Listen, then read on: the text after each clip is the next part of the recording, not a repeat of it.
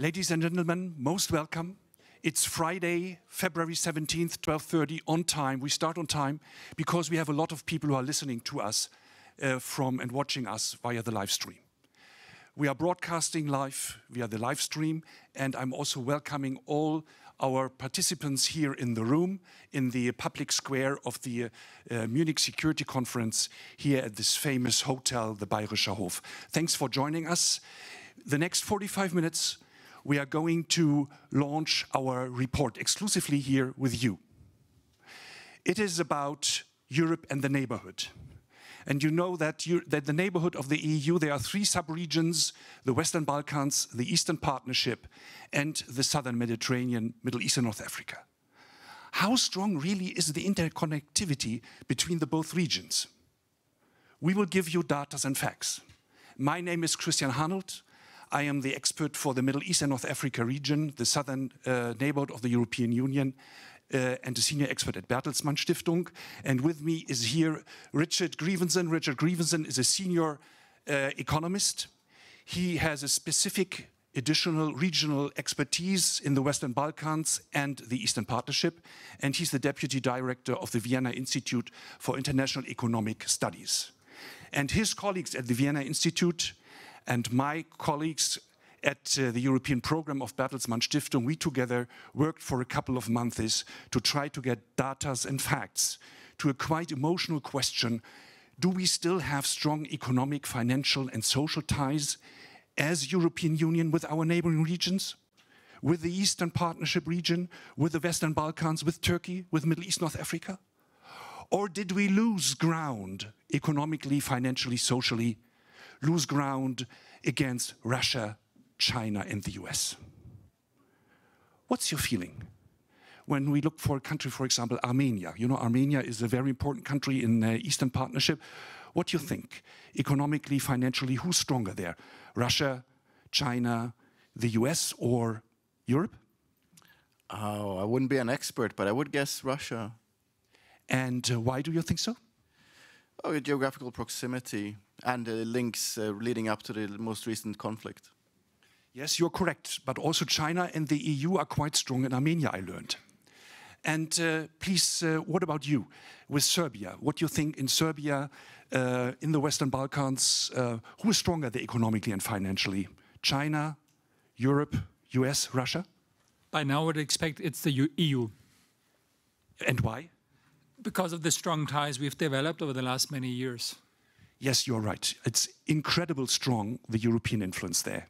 And my lady, and if we look to Turkey, Turkey is in a very strong geographical position between Europe and Asia.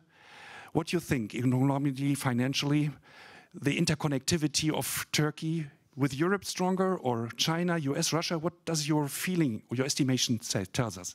Europe. Europe. Okay, yes. Yeah, Europe is very, very strong. I just learned that also the foreign direct investment into Turkey is more than 50% from Europe. And senior economists like Richard told me that it's really, you know, wondering why they are not already a member of the European Union. And let us go quite more west in the southern neighborhood. Morocco, for example. What do you think economically, financially, socially, interconnectivity of Morocco with China, Russia, US, EU? I think Morocco is quite close to the EU and the US, whereas in Algeria is probably more China and EU. Yes, you are right, because Morocco has also a free trade agreement with the US, so it's US is catching up and EU is still strong. Yeah, so Richard, please give us data, some facts, guide us through this very interesting jungle of estimations, and afterwards we will have Q&A, and interested to know about your personal estimations. Richard, please, go ahead. Okay, thank you, Christian. Good afternoon, everybody. It's a great pleasure to be here on behalf of my institute, Vienna Institute for International Economic Studies, and also the Bertelsmann Stiftung. I'm presenting on behalf of a very big team today. I have to say a lot of colleagues worked on this report. So I'll give you an overview of the main things that came out of it. And we start with this idea: geoeconomic competition in our neighborhood, and we include in this the southern neighborhood, Eastern Partnership, Western Balkans and Turkey. Geoeconomic competition has increased in the last 15 years. This is a region that matters hugely for us. happens there affects also the EU a lot, as we see at the moment as well. And that the EU has been, in many ways, much more reticent to use geoeconomics, to use the levers it has in this region versus competitors, rivals, partners, so US, China, and Russia. So we start with this assumption. To live up to its geopolitical ambitions, the EU has to learn or be more willing to use geoeconomics in this region. And to do that, to go into this, we basically did two things. What economic levers does the EU have? We wanted to quantify and investigate that first, and then how can it use them better? So the approach is the following. We quantify EU, Chinese, Russian, and US interconnectedness with the EU neighbourhood. We do this since 2007 because we start with the hypothesis 2008 was an inflection point, not only because of the financial crisis, but also geoeconomically. And this hypothesis was very much borne out in the study we did. We look at 5 areas. We do the classic economic interconnectivity stuff, so trade and finance, but we also looked at technology, knowledge exchange, infrastructure connectivity, and labor mobility. So we broadened it beyond the traditional indicators. And then at the end, we have the fields of action. How can the EU build on its strengths, use its strengths more geoeconomically? How can it minimize or manage its weaknesses? And how should it deal with Russia, China, and the US in this region? So I start with the classics ones. I start with trade. And this just shows you exports as a share of the total to the EU. It's just an example, but it's a very representative example of what we find in the study. The EU is in blue. The EU is the dominant trading partner for almost all of the neighbourhood. Up to 3/4 of all trade is with the EU in some of these countries. So here the EU position is really very strong. There are exceptions. So you see a bit of red at the top. That's Russia, especially Belarus. Also Armenia, Georgia, which are a bit more mixed. You know, some China, some US, some Russia, some EU. And then in the southern neighbourhood, there are countries where the US is important, especially Israel and Jordan. But really the story here is the EU is the dominant, really overwhelmingly dominant partner, economic trade partner of this region. And I think considering some of the political noise that we see, the shares for countries that Christian highlighted, like Turkey and Serbia, that the EU has is really, really strong. And if we did FDI for Turkey, it would be even higher than that. The problem with this, or where the EU is not using this fully, is how this trade integration really manifests itself. What we find, even with the countries that have very deep trading arrangements with the EU, so DCFTA or SAA countries, almost all of them, even 10 years after the agreement was signed or longer, so here 0 is the year of the agreement signed, there's one exception, North Macedonia, but otherwise they continue to run these really big trade deficits with the EU. So the trade integration is strong, but the countries are not getting everything out of it that they could. This is a very different picture to the EU member states of Central and Eastern Europe. It would look very, very, very different. And so what we read from this is the trade agreements as they are, they're not enough of a carrot to incentivize reforms and all the political alignment with the EU that we would like to see. So in terms of fields of action, what we propose here is firstly more access to the EU market, especially for countries that don't have the deep agreements. But also from this chart, we see that's not enough. Also helping countries to maximize this, whether that's technical assistance, whether that's support with industrial policy, whether that's more types of financing. I'll come on to that in further slides. A partnership approach to make sure that the standard setting, the regulation takes countries into account. Of course, meeting all the terms of the single market, for example, much more difficult for this region. Incentivizing more private investment here. It's a very important moment when we think about private investment because of nearshoring. So because of the pandemic, because of the war, supply chains are changing, they're in flux. That's a big opportunity for the Western Balkans and for the EU neighborhood to attract some of these investment and try to move up the value chain and integrate more into value chains, but the EU can do a lot to support that. And then to enforce high standards. So always here we want to push the idea of carrots, of offering more, you know, of incentivizing the region, but then also that it comes with the harsh but stronger conditionality than is currently the case.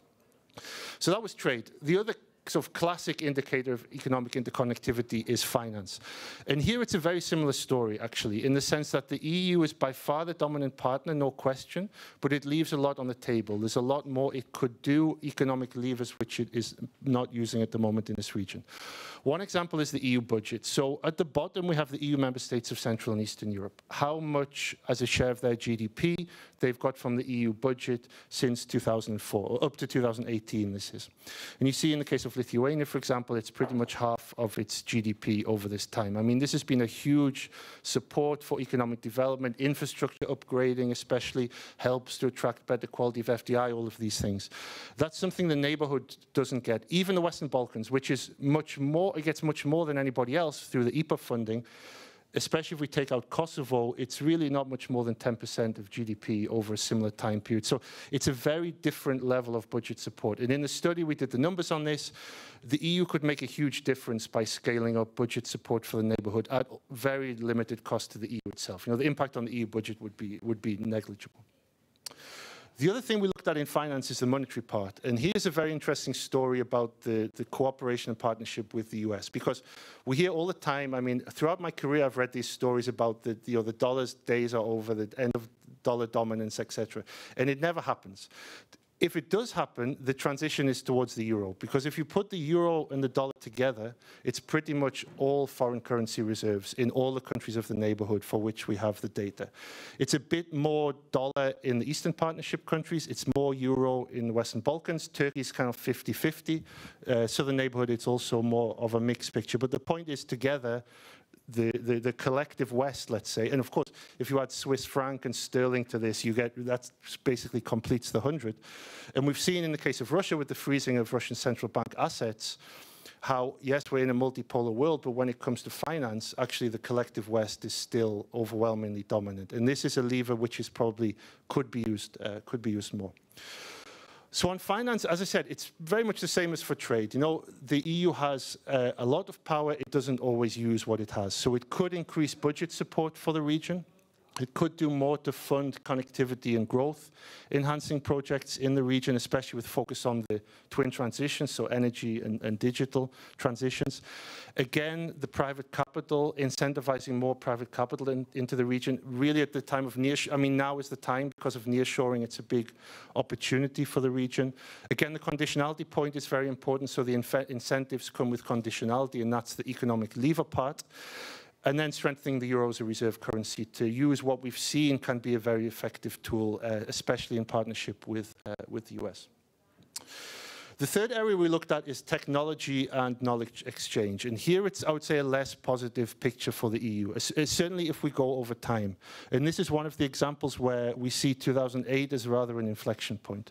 So this shows, this is high-tech imports from China as a share of total high-tech imports to the neighborhood countries. The light blue is 2007, and the dark is 2021. You can see in 2007, China was a negligible player in most of these countries, certainly no threat to the EU. By the time we get to 2021, China is a quarter, third, even more than that in some countries.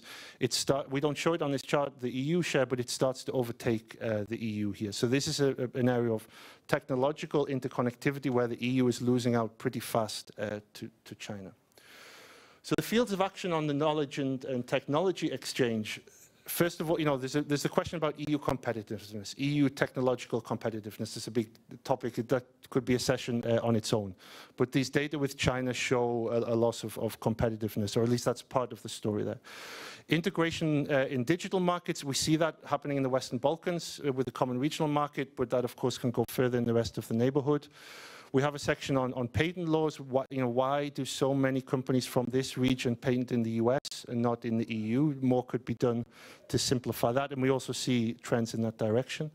More technology and scientific cooperation, higher education cooperation, and student exchange, Erasmus+. This part, these last parts, this is the strength of the EU at the moment in this area. This is where the EU is already very strong, but of course has to be maintained and expanded for the future generation as well. The fourth area we look at is infrastructure, which in a way is a subset of finance, but it's so important we put it on its own. And there's lots in the study, and it was a bit difficult to decide what to show here. But I think this, it shows a subset. It only shows Southeast Europe, Western Balkans, and Turkey, but it tells something about the broader story. This is Chinese infrastructure investment, 2007 to 14, so the first half of the period that we looked at, and then 2015 to 21, the second half. And you can see Chinese infrastructure investment in Southeast Europe tripled over this period. Now, of course, there's also EU infrastructure investment going on in this region, but you start to see in the numbers both that Chinese are a real competitor of the EU, at least in some countries, but also the problems that this can bring, whether it's about public procurement, whether it's about the standards of the green transition, and probably many people know the story of what happened in Montenegro. So this is also, I think, something that's a negative thing from the EU perspective. So what we propose here is first upping the infrastructure financing. The EBRD reminds us every year that this region has a major infrastructure deficit, infrastructure financing deficit, 10, 12, 14% of GDP every year deficit. That's a big difference to the EU member states of Central and Eastern Europe. And that is a gap, it's a need that the Chinese are partly filling because the EU is not. And so the EU could do more there. Things are moving, but it could do more. Tie these investment plans to the green transition, do more in transport, which is a particular weakness and a bit of a barrier to economic development in this region. Improve again, so I will mention now for the third time, I think nearshoring, getting more private investment or finding ways to incentivize private capital to come into this region as well. The final area, this is the final slide and I will conclude, is labor mobility. And really here there's a million things to say. Christian and I discussed what should we focus on. And I think the main message is this. We are, as the EU, very reliant on this region for labor mobility. You know, if you think about how would the Polish labor market function without Ukrainians, you know, before the war started. And that will remain, the big development gap will remain. There will be these push-pull factors. You know, we have labor shortages. We need workers from this region. What will happen in the future, though, is the only part of this region which will see working age population growth in the future is the southern neighbourhood. So you see the dark blue bars are working age population change. In the Eastern Partnership countries, in the Western Balkans, working age population growth will be negative. Only in the southern neighbourhood will it grow. So yes, we will still need migrants from this region. Yes, they will still come. There will be reasons for them to come. But relatively much more will come from the southern neighbourhood in the future than the rest of the region. And that, of course, will also have policy implications. I won't go through all of this, the fields of action, but the key point is we propose a partnership approach, a more planned approach that balances what we need, what the sending countries need, and of course the needs of labour migrants themselves. So that was it. That was a whistle-stop tour of I would say, fairly big study. I will just sum up what the main messages are. So we framed this conclusion in the sense of carrots and sticks, this old formulation that everybody knows. It's a bit crude, I think, but the point is clear. Providing incentives, offering more, because clearly the results are not what we want at the moment, but equally using that opportunity to apply more conditionality and to demand change in a way that the EU wants to see. So on the carrots, more access to the EU market, more technical assistance to help maximize that upside. Secondly, more budget support and more investment in the region, more access to the EU budget, especially for the candidate countries. And then thinking about how to crowd in private investment better because of the potential of nearshoring at the moment, but also because we know in the past there have often been very heroic assumptions about the crowding in of private investment, which haven't always materialized. The second key area is a tighter relationship, so this partnership approach on taking the neighbourhood into account on standard setting, regulation, foreign policy alignment and migration, as I mentioned on the previous slide. More digital market integration and increased student exchange, which, as I said, is already a strength, but is very important also for the future. The final part is then the sticks, and using this opportunity, offering more, incentivizing more to apply more conditionality, tougher conditionality on reforms, standards, transparency, foreign policy alignment. If we think about the Western Balkan case, you know, the reform agenda has not gone in the way we want it to in the last 10 or 12 years. And by offering more, we can also demand more on the reform side. And then strengthening the euro as a reserve currency, and really in this financial area, using the partnership approach with the US as an economic lever. So I will stop there. And Richard, when you say that our data and facts are telling us that the economic, financial and social strengthness of the European Union with all the neighboring regions is so strong, even if they are facing more competition with China, less with Russia, and there's some peer or rivalry with the US. What does this, in the light of the war of Russia against Ukraine, mean for EU integration strategies, for EU neighbourhood strategies? What would you say when you sum that up? Well, I think, so certainly looking at it from an economic perspective or geoeconomic perspective, obviously the EU integration strategy now has to change. You know, with Ukraine coming towards the EU on a formal EU accession process. I mean, just the scale of, the size of the economy, the size of the agricultural sector, the development level also of Ukraine, it changes the game in terms of integration. I mean, we're talking about a much bigger group of countries now, a lot more people, a much bigger GDP to bring into the European Union.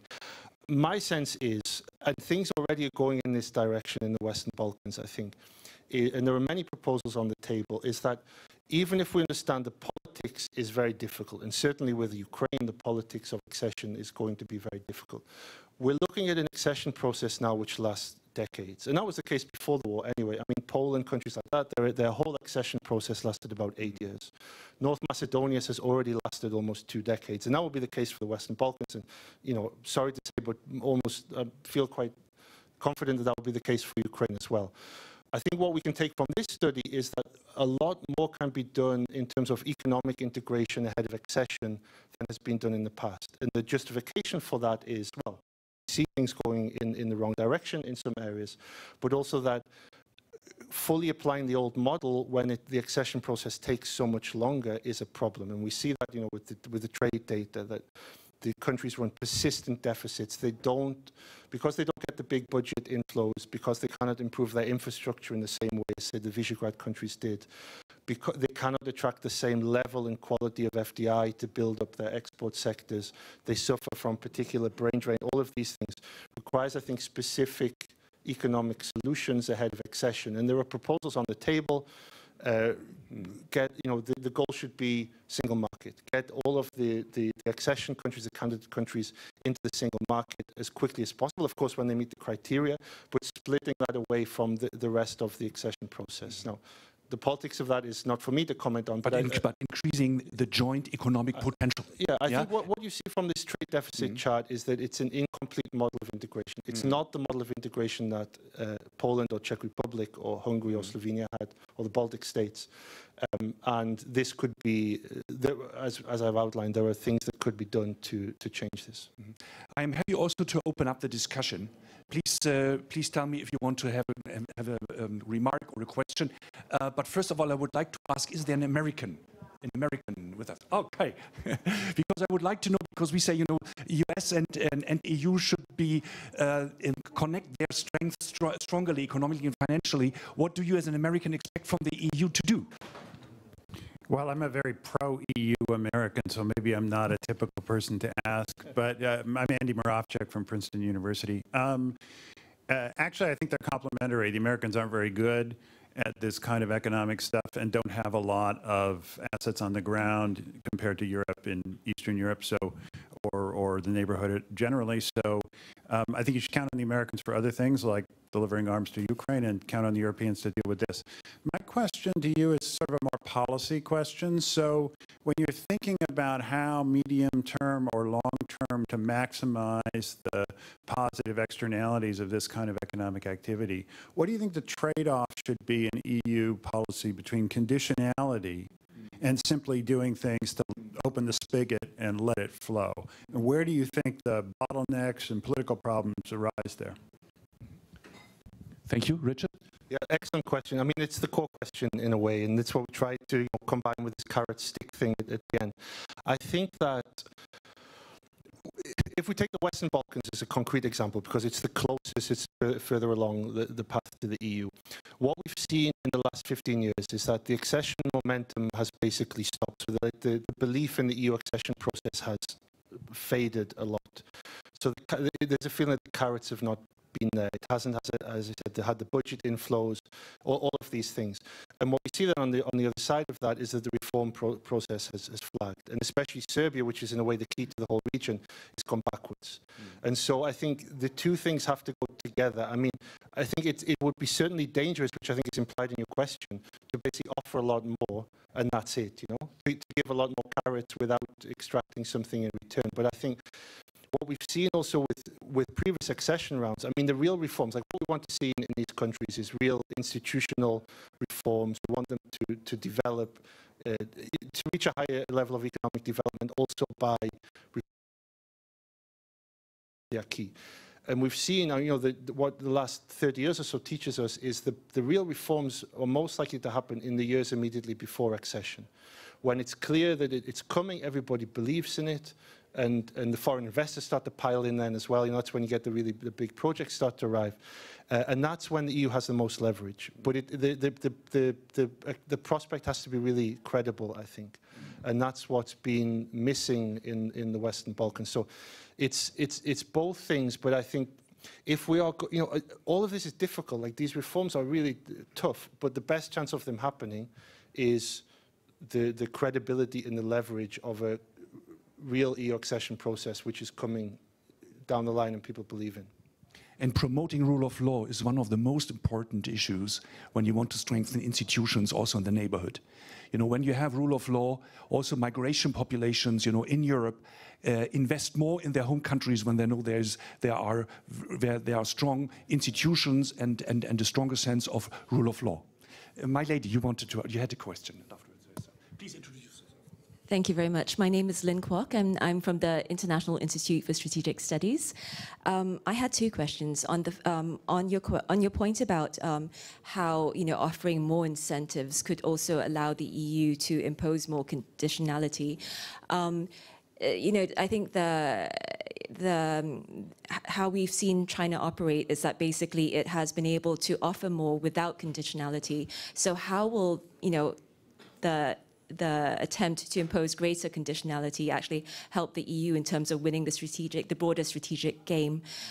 Second, you talked about the need to offer up incentives to the private sector to crowd in more financing. If I look at my part of the world, the Indo-Pacific or Southeast Asia, the US hasn't been particularly successful in offering private sector incentives to crowd in more financing because some of the projects are not particularly they're very risky, and also they're not particularly economically viable. So just offering more private sector incentives isn't going to incentivize anything if it's not an economically viable project. It's just not.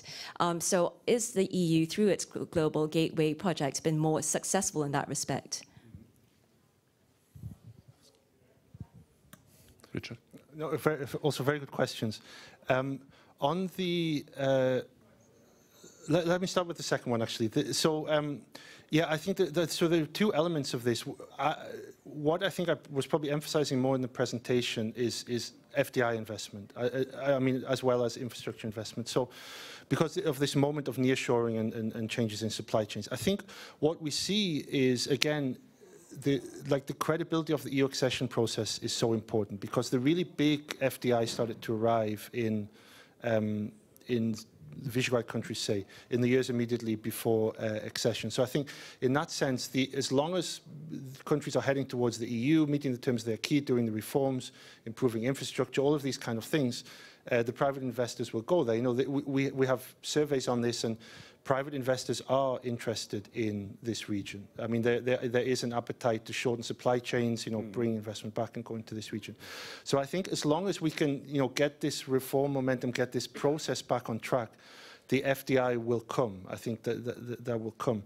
On the infrastructure side, you're right, of course. I mean, I think in a way the Chinese are partly doing the EU's job for it now. I mean, because what happened in Montenegro, what happened with Lithuania, I mean, in the whole region there's much more skepticism, I think, about Chinese investment than there was in the past. And I think ultimately that shows, I mean, the EU has much more to offer this region. And, even if, yes, the Chinese don't apply conditionality, in terms of a broader development strategy and meeting the needs of what these countries really need, like what kind of infrastructure do the countries need, not what kind of infrastructure do the Chinese want to build there, then the EU is, again, a much better partner in that sense. So I think that the EU, there's much more that can be done here, I think, by the EU. That's what I want to emphasize. And I think that as we head into this, it seems like we are already in this era of much bigger geoeconomic competition anyway, globally. and then this changing attitude towards China, which is very clear, I think, in the reason. Not in every country, not in Serbia, for example.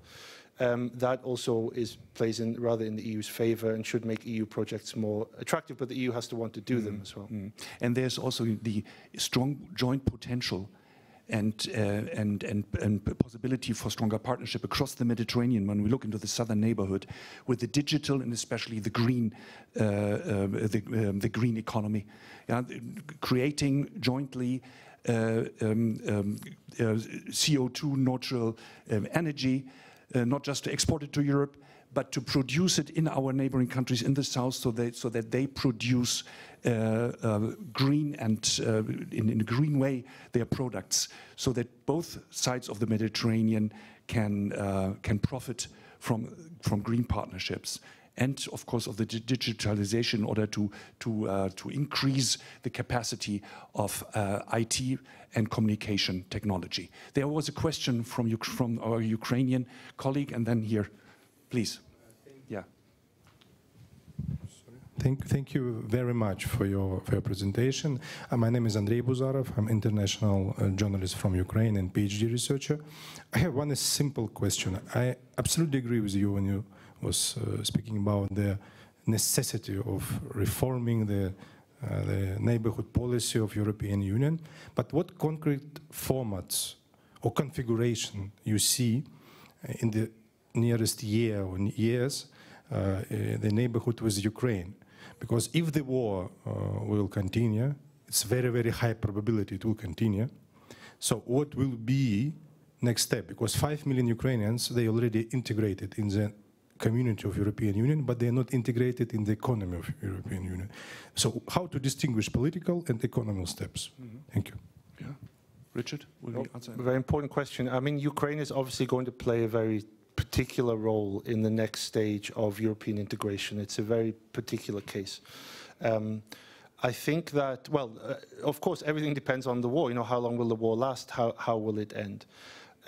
I think that there are a number of things which are clear in Ukraine, but that we can say already. One is that the demographic picture is disastrous, I would say, unfortunately. You know, as you point out, so many people have left. The longer the war goes on, the longer people stay. They are unlikely, or less and less likely to go back. Children go to school, people find jobs, etc. There's also this huge, within Ukraine, this huge industrial change going on. Of course, already in 2014, a lot of the big industry was lost or damaged. Even more so now. And so these sectors which are stronger in the center and the west of the country, agriculture of course, but also IT sector and renewable energy, these will become more important. And that is what will drive the next phase of European integration with Ukraine. We will see, you know, much deep integration with countries like Poland, and it's really a complete restructuring of the economy. How it works in terms of the formal EU accession process, I don't know. I mean, we have a new methodology anyway. We have the new methodology since 2020. I mean, my impression is we're going in the direction of this phased approach, you know, this phased enlargement approach. And certainly economically, that is important, I think. And so my opinion, I think I already said it,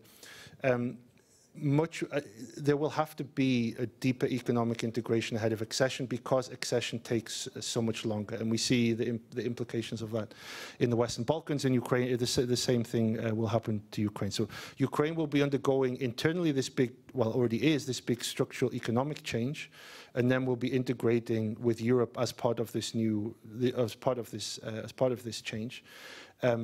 But I think that, yeah, so a maximum economic integration, and there are proposals, you know, get Ukraine into the single market by 2030, by 2035, all of these things are on the table. I think that's the way it will go. And we are looking, you know, geo-economically at a much harder divide in Europe now. That's clear. You know, there's going to be the Russia, and there's going to be a very, very hard divide. Most of Ukraine, we hope, will be on the EU side of that. And it's going to be much more integrated, and it will be a wrenching change for the economy. The structural change will create a lot of winners, a lot of losers. You know, we're doing work now at my institute on that as well, and it will be a big thing for the European economy as well because of the size of Ukraine. I have 3 further questions. I will take all of them. Please introduce yourself and tell what's on your heart, please. Michael Kovrig, I'm Senior Advisor for Asia with the International Crisis Group. I see you have a lot of really interesting geoeconomic recommendations on ways forward for countries in the periphery of the EU, but I'm curious whether you think any of these geoeconomic tools can also be used with those EU members that have been engaging in more democratic backsliding, let's say. I'm thinking, since you're in Vienna, particularly of your neighbor to the east, Hungary. To what extent can the EU also shore up its internal periphery, if you will, using these measures? Thank you. And Alexander Börsch, I'm Chief Economist at Deloitte, and I have a question about nearshoring. So you mentioned nearshoring quite a few times, and I mean there are obviously many hopes in the region to get back production, to get more investment. However, I'm on the impression that companies these days are looking more to a sort of revised Asia strategy. Many are looking to the US. So I'm wondering, I mean, what can be done politically to encourage more reshoring or nearshoring into that region? Brendan Sims, Director of the Centre for Geopolitics in Cambridge. My question is parochial, I'm afraid. The EU has acquired a new neighbour to the northwest, but do you see any room for collaboration between the EU and the United Kingdom in the kind of activities you're talking about? Richard? All good questions. It's difficult to answer. Good study, good questions. Answer quickly. On Hungary, well, I think this. So, I mentioned before. I mean, if you look in the data on when do positive reforms happen, it tends to be the years immediately before accession. That's when the leverage is, as we see with Hungary. It's much harder afterwards. I mean, I think that. I mean, it's just a personal view. I mean, I think the conditionality should be applied much in a much tougher way also within the EU on this. I mean, but I mean that's ultimately a political question which I find very hard to answer. I think just from an economic side, the Hungarians have found this niche where they have a few big German foreign investors. They're excellent at absorbing money from the EU budget, and it's a economic model that's worked pretty well. It's been one of the fastest growing economies in Europe until recently. Now it's doing pretty badly. But ultimately, it's economically benefiting a lot. And I think, so, it seems we are going now in this direction of harder conditionality with Hungary, and I guess that's the way to go. On nearshoring, well, I think firstly, it is a bit overplayed, especially for the EU members of Central and Eastern Europe, because I doubt it's going to be a complete game changer for a country like Slovakia, where industry is already so big. I think for the Western Balkans and other parts of the neighborhood, it's more realistic because the economies are so small, because they have such a low level of FDI at the moment, or at least low quality, very little integration into global value chains. We have done surveys on this. I mean, if you ask foreign investors why wouldn't they go to that region? It's the politics, so the worries about especially Serbia, Kosovo, and what's going on within Bosnia. It's the reforms, so especially governance stuff, and it's a lack of not believing fully in the EU accession process. And I mean, the EU can positively influence all of those things, I would say. So that would be the way to go on that. On the UK, well. Many things that I could say here. I mean, what I said. So, I mean, working on this region, I think the impression I got, especially straight after Brexit, is that in the Western Balkans it was felt as a great loss. There was a sense the UK was an important country within the EU in terms of from a Western Balkan perspective.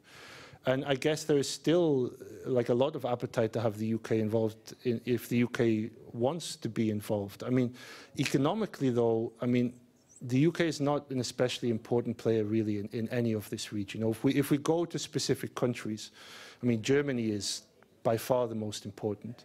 Italy tends to be pretty important in Southeast Europe, and even Austria is quite a small economy, but it also has a pretty high level of importance. I mean, I guess the role of the UK in this future integration is that, I mean, there's going to be some kind of outer ring of countries which are not in the EU and not going towards the EU, In some ways, the UK represents some of the same challenges as Turkey, probably.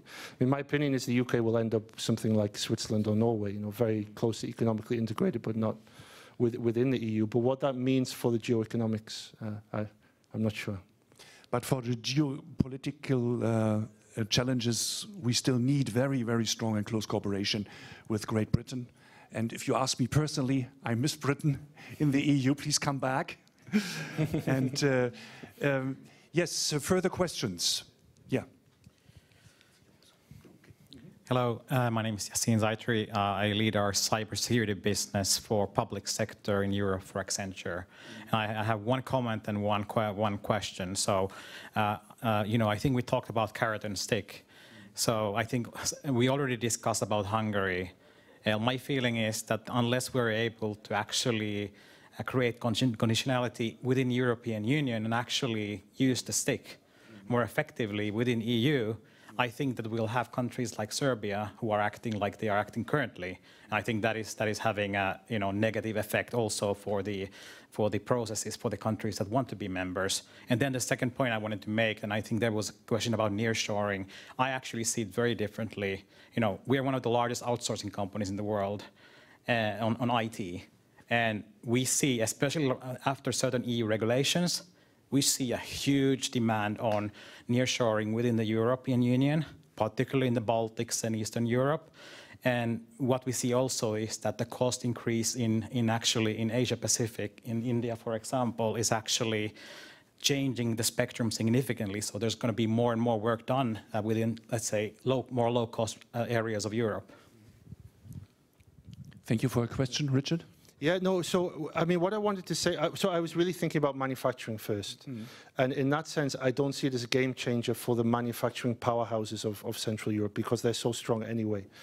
And I think there's this additional problem now of energy prices. You know, we're going to have energy prices permanently higher in Europe for a while than historically.